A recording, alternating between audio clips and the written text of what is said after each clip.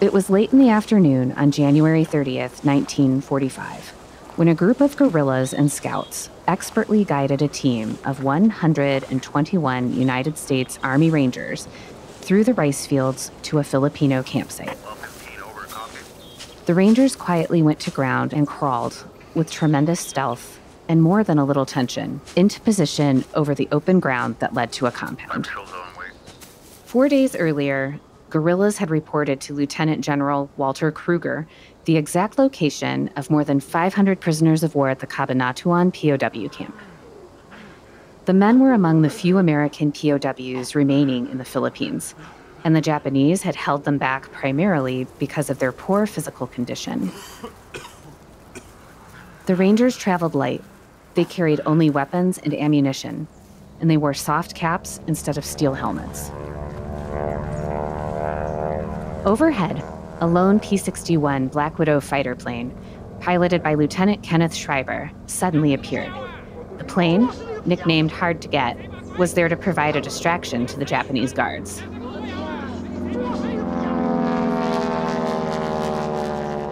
Schreiber circled some 500 feet above, diving and parrying, wheeling about, engaging in aerobatics that transfixed the Japanese, whose initial fear of an aerial attack gave way to dumbfounded fascination. Meanwhile, the Rangers crawled ever closer, undetected. Inside the camp, some of the prisoners watched the plane, just as absorbed as the Japanese. Many weeks before, the prisoners had jury-rigged a clandestine radio from which they learned of MacArthur's invasion and the approach of his armies. For days, they had heard the rumble of artillery and had seen many American fighters. They sensed that true liberation was at hand, though they knew nothing of the raid. With the onset of darkness, the Rangers crept even closer. And at precisely 1944 hours, they opened fire and began their lightning attack.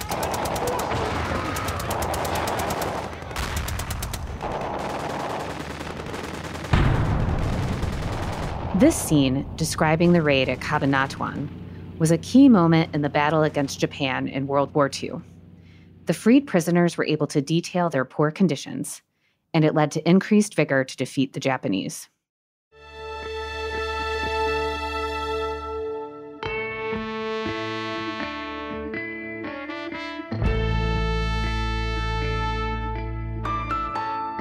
This description of the raid is abridged from the just-released book, To the End of the Earth, the U.S. Army and the Downfall of Japan, 1945, by author John McManus. The third in a trilogy that details the U.S. Army's role in the Pacific War, the fascinating book details the key generals and soldiers on both sides of the battle and really makes this historical clash come to life. Author John McManus joins us on today's episode to talk not only about the book, but the U.S. Army's role in the war, his own beginnings, which included sports broadcasting, and perhaps most importantly, hosts an impromptu pop quiz for our hosts.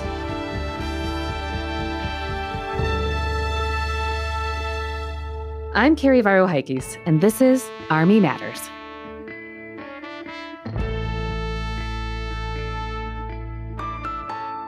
Welcome, ladies and gentlemen, to the Army Matters podcast. I am your host, Sergeant of the Army Retired Dan Dailey, and I am accompanied by my good friend and battle buddy, Lieutenant General Retired Les Smith. Sir, welcome to the studio. What's up, Dan Dailey? Yes, everyone, I'm Lieutenant General Retired Leslie C. Smith, the former Army Inspector General. And I think I was number 66, a couple more than SMAs. What do you think? There's a lot of Inspector Generals. Yeah, you know when we started? Right around the same time as the Army was founded.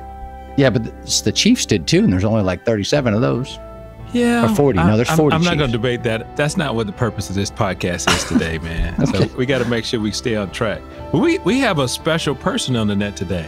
We do have a special guest today, and he's a very accomplished gentleman. Yeah.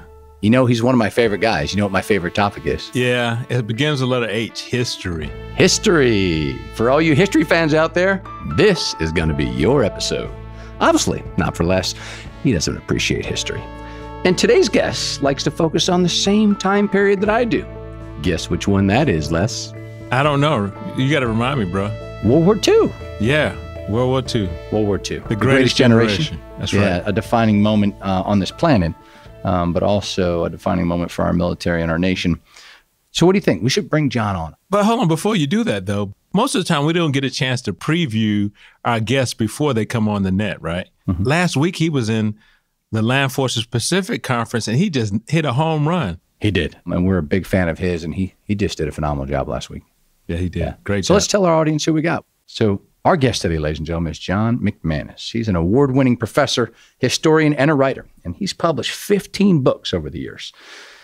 From U.S. military history for dummies, which I want to talk about today, to his latest book, To the End of the Earth, the U.S. Army and the Downfall of Japan, 1945, completes a trilogy on the U.S. Army in the Pacific War.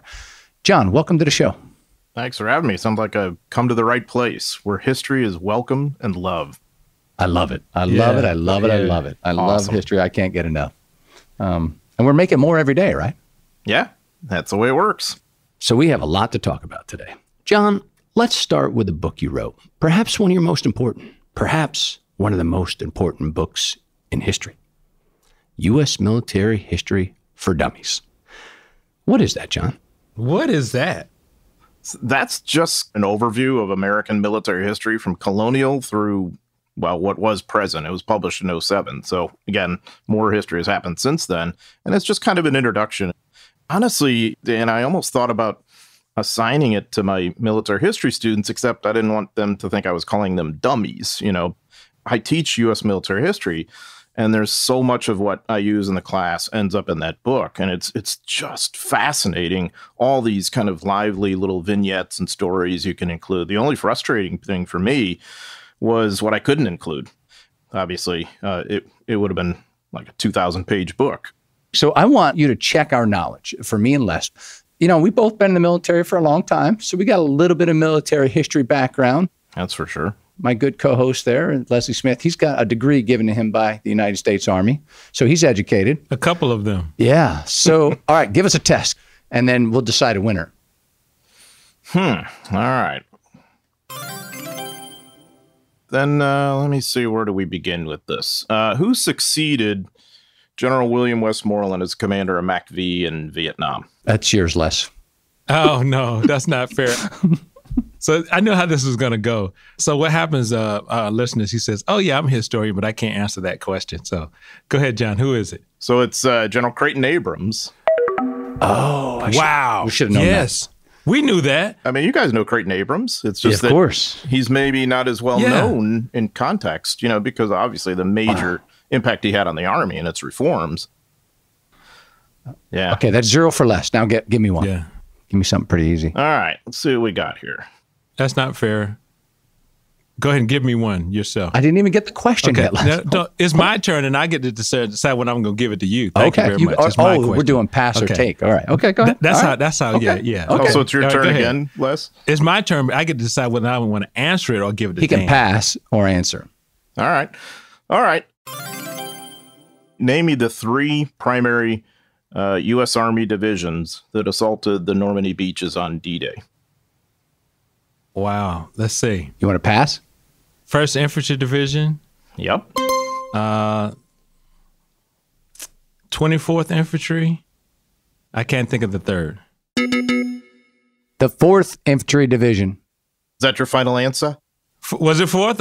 Okay. So you're going with what? 4th Division? Dan said the 4th. Mm-hmm. The 4th is correct, but the 24th is not correct. What's the second one? 29th Infantry Division, Omaha Beach. Out of New York. I mean, it's Virginia now, right? Virginia, Maryland, yeah. Yeah, Virginia, Maryland, okay. So that's 0 for Les. Okay. Dan, your turn. All right. Let's see. I'm sticking with World War II here because, you know, that's our wheelhouse. Who commanded the 8th Army in World War II? I'll pass. Les. Oh, wow. Lieutenant General Robert Eichelberger. I would have never got that. That's right. We talked about that too. In my opinion, probably the finest U.S. ground commander in the war, not named Patton. But we don't talk about Eichelberger that much. Exactly. And that's one of the things I tried to alleviate in that series I did about the Army in the Pacific, because I think he's important on a lot of levels. Right. All right, John, now that you proved you're way smarter than us, why don't you tell us? No, that is not true at all. I would not say that. I just happen to know a few of these things. I think our listeners already figured that out. You don't have to say it. But John, tell us about yourself. You didn't always want to be a professor, right? You started off with a different life mission at first, correct? What really interested me the most was sports. And so I went into sports broadcasting at the University of Missouri, and I was especially interested in becoming a baseball announcer. Of course, I always loved history, and I was always interested in World War II. It was funny because when I was an undergrad, that's what animated me. The idea of being close to sports and being able to kind of talk and describe them and see the action unfold and be a part of that. I really loved that. But, as things turned out, I really liked my history classes a lot more. Took me a few years until I decided, I should probably go to grad school for history, and that'd be a much, much better go. So you clearly are a St. Louis Cardinals fan. Oh, absolutely. Yeah. Kind of an obnoxious get a life St. Louis Cardinals fan. Yep. Have you ever been an announcer with those guys? Would you like to do that? Not with the St. Louis Cardinals, but when I was in graduate school, so I went to University of Tennessee to get my doctorate, and it's, located in Knoxville, Tennessee. So they have a AA baseball team there, and I was the PA announcer for that team. It was called the Knoxville Smokies. Now they're the Tennessee Smokies, and that was really a lot of fun, I have to say. Okay, John, hold on. You have to give us an example of your announcing skills. Sure, I'll do my best. Let's see. Batting second, number 21, Shannon Stewart. There you go. That's pretty good. And Shannon Stewart played many years in the major leagues with the Toronto Blue Jays. He was a heck of a player. That's pretty good. Not bad. Not bad at all. So, John, if you were to write a history book about sports, would it be about baseball or something else? I would have to say one of two things. Either like a modern history of the St. Louis Cardinals, which I think is just really quite fascinating on a lot of levels, or a history of professional or really Major League Baseball players in World War II. Ah, that's a good one. That's a time when you have a lot of people who otherwise probably never would have been in uniform who end up in the armed forces. And of course, some of them paid a heavy price for that and were never quite the same. And others, of course, went back to become great players or whatever, and were really not known for their military service, like Yogi Berra, Warren Spahn. Ted Williams is a bit better known because he was a pilot in the Marine Corps, but he lost 5 years of his career to military service. Speaking of World War II, you spent a lot of your career focusing on that era, and I know you got interested in it at a very young age. What sparked your interest? Was it a book, a toy, a film, or a show? I grew up on that silly show, Hogan's Heroes, which in retrospect is so absurd. Yeah. But still, I will say this, Bob Crane, who played Colonel Hogan, was actually a friend of my father's in college at St. Bonaventure's, believe it or not. And wow. So I had a little interest from that angle, but also just, the movies at the time, like Midway, the first Midway, not the more recent one, obviously, The Big Red One, which I found to be a kind of an enthralling film on some levels for a kid. Looking back at it now, I would have some quibbles, but when you think about it, Sam Fuller is the main creative force behind that. And obviously he lived a lot of that history, and that's shown through 12 O'Clock High, which I think still holds up as a pretty interesting study of leadership under stress. Right. What about the show Rat Patrol? You remember that one? I do, but it was a little before my time, and I only vaguely saw it. I don't remember it having a big influence, but now that I know more about it, I think it's a pretty cool show. We finally got him, Dan. Yeah, something he didn't know about. Wow, yeah. Amazing. Well, I at least knew about the show, but yeah. Right. But you didn't really know about Rat Patrol. Come on. Let's talk about your 2020 book, Grunts, Inside the American Infantry Combat Experience. So talk about why did you decide to write that book? What made it so special? I was heavily influenced by a book called The Face of Battle by John Keegan. Mm-hmm. You guys may have read that.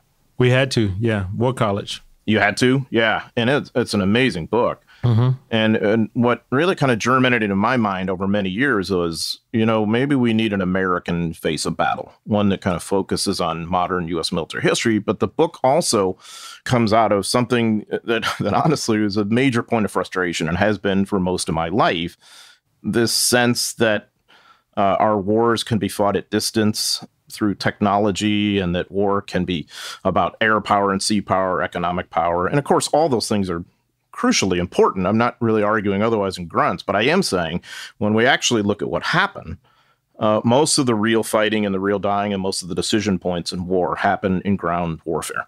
And most of that, in turn, happens among a very, very few of generally infantrymen, what we call grunts or whatever, but with obviously other combat arms too, but especially these guys who really pay the price. 90% of our deaths in war since World War II have been in ground fighting, at a very time when ground soldiers and ground combat was supposed to become obsolete. So how could that be when you've got nukes and all these other incredible weapons and whatnot? So to me, it was a plea for what I feel is sanity.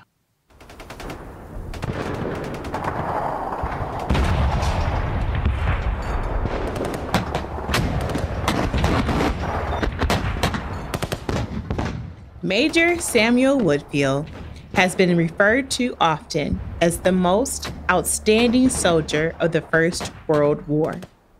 In one battle, when his company came under fire, Woodfield took out several machine gun nests with a rifle, a pistol, and a nearby pickaxe to save the lives of many.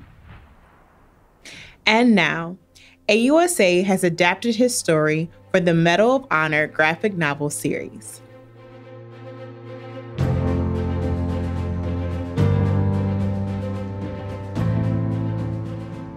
AUSA is proud to announce the release of Medal of Honor Samuel Woodfield to detail the legend's exploits. The full-color digital book, created by veterans of the comic book industry and vetted by top historians, will entertain and inspire those familiar with Woodfield's story, as well as those just hearing about it now. To read Medal of Honor Samuel Woodfield for free, go to ausa.org/Woodfield. That's ausa.org/Woodfield.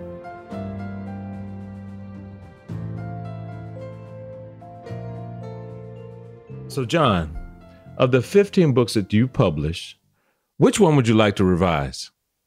Well, certainly grunts, I guess, because unfortunately there's been more fighting and more wars that have happened since I published it in 2010. Yeah. Actually, looking back, I did a kind of a 2-volume history of the American experience in D-Day and the Battle of Normandy. That was about 20 years ago. And I think that I would probably approach that a little bit differently now. When I was writing those books, I was also deep in the middle of another project.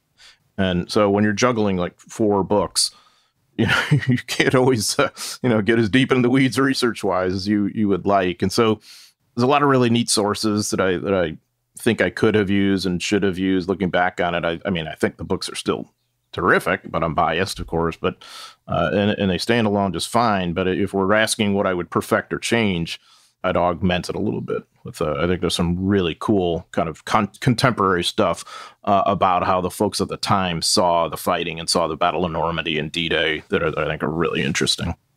So, John, let's talk about your latest book, the third in a trilogy about the U.S. Army in the Pacific Theater in World War II, right? And I like that you focused on this because the movies would portray that the Army fought in Europe and the Marine Corps and the Navy fought in the Pacific, right? What attracted you to the Pacific Theater? I mean, it was really that, because obviously a lot of it's been covered. For instance, I think the whole atomic bomb controversy had been kind of done to death. I don't know if there's a lot new to look at there. So you're always looking for something original. In my case, what interests me, of course, is soldiers and the human story. And I've gotten, of course, more interested over time in the Army as an institution and in senior level leadership and all that. And so as I thought about this, it just really, of course, it occurred to me that no one had really looked quite deeply into the Army and its role in the Pacific Asia War, which is just so vast as to be almost staggering. And I thought this needs to be done. So it's such a vast human story that it took 3 volumes.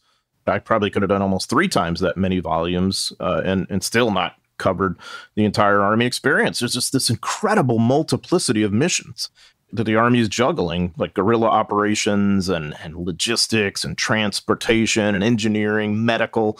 I mean, on and on it goes. And again, the human drama of it it's just off the scale. It's so fascinating. So, John, anyone who knows history about the Army knows about General Douglas MacArthur. Now, your trilogy shares some light on some things that the general public might not know. What did you learn about him in your research? Yeah, Douglas MacArthur is just endlessly fascinating and endlessly vexing, endlessly disturbing on some levels, but also absorbing. So, anybody who's read the trilogy knows that I'm not a particular big fan of MacArthur, but I try to be fair to him too, and point out what I think that he did well, which is, for instance, I think by the end of the war, I don't know that you could find somebody who had a better grasp of the combination of air, sea, and amphibious operations on that kind of scale. I think he's extraordinarily valorous at times, especially during the Philippines campaign in 1945, almost recklessly so. That he's just, he's running around in a Jeep at the front all the time, and he's a theater commander. He's getting involved in like platoon-sized firefights. And what we don't admire, or what I don't, is the kind of conniving side, the political side, where he's running for president kind of sub rosa in 1943, trying to get the Republican nomination while he's an active duty general in theater. He takes money from the Philippines government when President Manuel Quezon offers him a big bonus. So there are moments like that where you kind of wonder what's going on with this guy. But I don't think any of us could dispute the intellect and certainly the courage. And I think to some extent the impact that he has on the war. That's good. Les is the former Army IG. I don't think you can do anything like that today as a general officer, could you, Les? No, not even close. Neither can the SMA. Wouldn't think so.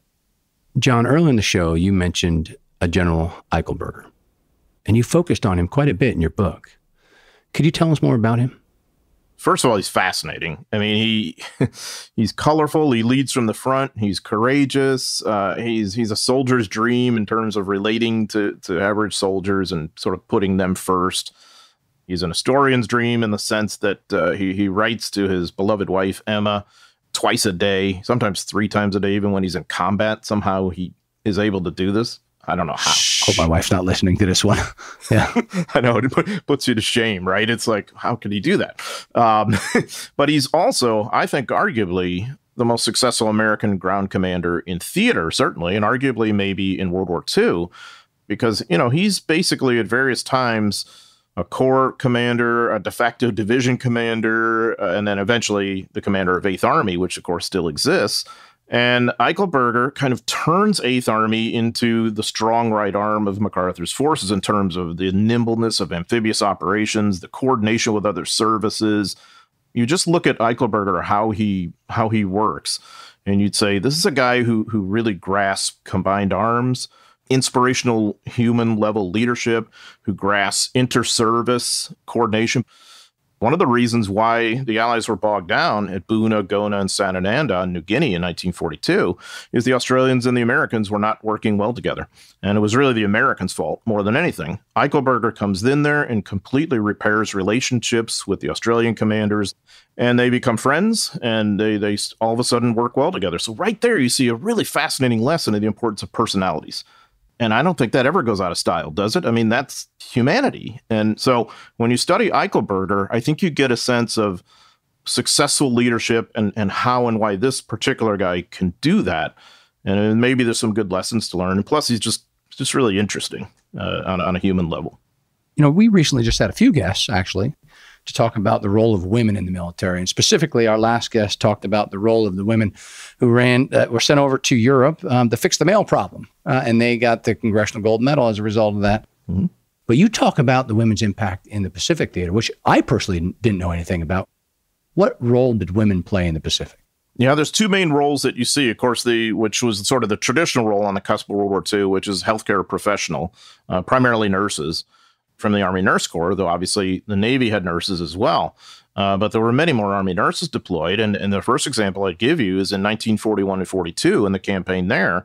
The Japanese end up capturing about 90 plus of these Army nurses who will then be POWs the rest of the war and go through a very, very rough spell.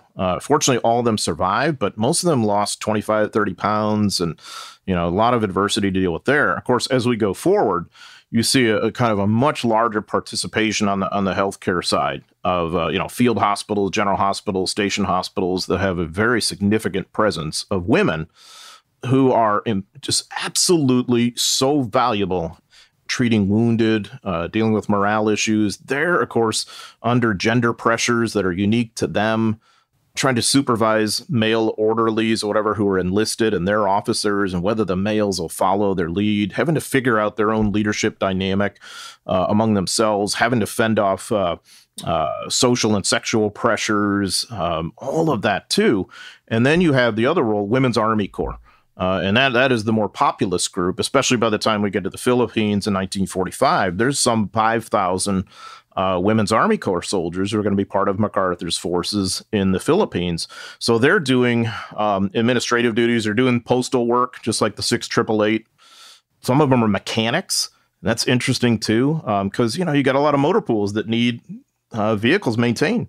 Some were cryptanalysts. Code breakers, they were censoring letters. That's the other thing, too. So it's just this incredible multiplicity of roles. And sometimes you might encounter the sharp end, a Japanese bombing raid, something like that. And of course, hospital ships, too. There was combined Army-Navy nursing units aboard some Navy hospital ships. And of course, the kamikazes deliberately attacked them in the Battle of Okinawa. So it's absolutely crucial role that women play. And I really tried to bring that to life throughout all three of the books, but especially the last one, we really see the capstone of the large Women's Army Corps presence. What surprised you the most, John, when you did research? Obviously, writing books, especially of this nature, take extensive research. What surprised you the most? I was pleasantly surprised at the large availability of some really interesting, compelling Japanese sources in the English language. And the best example I could give you is translated diaries that Allied soldiers had captured. And of course, as you guys know, I'm interested in the average soldier.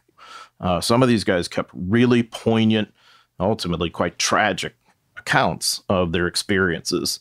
And you can really then kind of look at this at a human level and say, the Japanese soldier versus the American soldier, they're not that different on a lot of levels. And I think there's a good lesson there, too, that this was a supposedly bitter, implacable enemy, and there's all the cultural and race hatred and all that going on both sides. In the end, you see these supposedly bitter enemies become what is today good friends and partners. It makes you optimistic on some levels in that respect. So I really made it a priority to try and give the Japanese point of view so that you could kind of see what was going on both sides of the line. So, John, you just completed this great trilogy. What's next for you? So what's next is that I'm going to actually do a biography, like a wall-to-wall biography of General Matthew Ridgway, who I think, just in my opinion, is outside of, I guess, Marshall, Eisenhower, maybe MacArthur, the most important American general of the 20th century. So consequential on a lot of levels. I mean, he pioneers the airborne and, of course, leads the 82nd Airborne in World War II and the 18th Airborne Corps. He leads 8th Army in Korea. I don't know that if we searched in American military history, we would be hard-pressed to find such a dramatic instance of an incredible turnaround that one commander was able to forge. I mean, truly one person. That doesn't happen all that often. Later, he succeeds MacArthur when Truman fires MacArthur as theater commander. And after that, as if that weren't enough, Eisenhower, after the war, was the first NATO commander, once NATO is established. And then eventually Ike goes and runs for president. So Ridgway succeeds him. And then once Ridgway is done with that job, he becomes Army Chief of Staff at a time when The viewpoint is, you know what, we can achieve our strategic and security games with air power and all this great technological stuff. And he's like, hey, the Army's over here and it's still needed. And when you keep cutting my budget and then expanding my responsibilities and missions, there's going to be a problem here. So he's fighting back for that. And I think he, more than anybody, influences the U.S. to stay out of Vietnam in 1954. So he's just, on a lot of levels, I think, a fascinating figure who I think deserves some serious coverage. Okay, but is he fascinating enough to appear in the famous book, U.S. Military History for Dummies? He is. In fact, I have him. Yep. At the back of the book, there's a part of it called the Part of Tens, in which I have like top 10 movies, top 10 generals, top 10 worst generals, that kind of thing. So Ridgway's among the top 10 best generals, just in my opinion. And who was the worst general? There were some bad ones, but there was a guy named Wilkinson, who was like, this is like during the War of 1812, that era. And one of the things that makes him bad, he's not a good commander anyway, but he's also a traitor. And so he's basically selling us out to the Spanish and to the French, anybody who's going to pay him. And I don't know about you guys, I think that's probably not the guy you want in charge, but I think he's certainly among the worst in my view. Well, John, honestly, you're one of the best guests we've ever had, at least in top 10 list of guests that have stumped less in military history, and maybe perhaps myself. Well, unfortunately for our listeners out there, our time is up today. John, I can honestly say thank you for joining us today, but more importantly, for keeping the history of our military alive through your books, your lectures, and your talks. Thank you. Yeah, thanks for having me. Yeah, we appreciate you having being here on Army Matters. You're a smart guy, man. We had a lot of fun with you. Right back at you. I have my moments every now and again of lucidity, so I appreciate that. John McManus's latest book details a number of missions and treks. And in today's chapter spotlight, we'd like to point out a community march held this spring. On April 15th, the AUSA General Vesey chapter in Arden Hills, Minnesota, hosted the annual Norwegian Foot March and Trail Run. Organized in partnership with the Norwegian Consulate and the University of Minnesota ROTC, the event provided an opportunity for U.S. soldiers to earn the Norwegian Foot March badge by loading their rucksacks with 25 pounds of non-perishable food donations and hiking 30 kilometers. 497 people took part, and proceeds from the event went to the chapter's Troops of Tomorrow initiative, along with donated food items directed to the Second Harvest Heartland. Congrats to everyone that took part in the hike. If you or your chapter would like to be profiled on the show, please email us at podcast@ausa.org. Hua!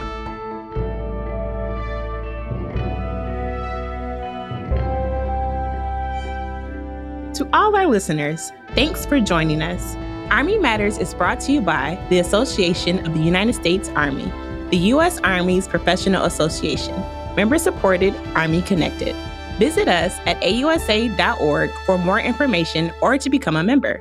Your membership helps AUSA continue to carry out its mission, educate, inform, and connect with the total Army, our industry partners, and supporters of a strong national defense. Today's episode was hosted by Lieutenant General Retired Les Smith and SMA Retired Dan Dailey, and anchor hosted by Carrie Barrow-Heckes. Anthony Dale Call is the producer and writer, and Andy Bosnack is the supervising sound editor. Unzinga Curry is the executive producer, and the senior producers are Carrie Barrow-Heckes and LaSharon Duncan. Be sure to subscribe to Army Matters wherever you get your podcasts, and please leave a review. As you know, we love seeing stars in the Army, especially if it comes in the form of a 5-star review. AUSA's Army Matters podcast primary purpose is to entertain. The podcast does not constitute advice or services. While guests are invited to listen, listeners, please note that you're not being provided professional advice from the podcast or the guest. The views and opinions of our guests do not necessarily reflect the views of AUSA. For questions or to provide topic recommendations, email us at podcast@ausa.org. I'm LaSharon Duncan. Hope you have a great Army day. Hua!